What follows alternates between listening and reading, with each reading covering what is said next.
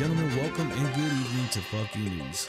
Chris was just arrested today, attempting to burn down a preschool wearing nothing but a condom and Biden 2024 stickers covering his nipples. Chris was apparently high on meth, and when asked why he did it, his only response was giggity giggity. Authorities struggled to get shorts on Chris to cover his hairy ass.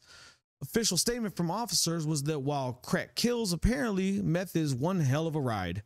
Chris is due to appear in court tomorrow before a judge, where sources claim he is going to say that he is innocent on all charges due to the fact that he is the president of Uranus. Stay tuned for more to come.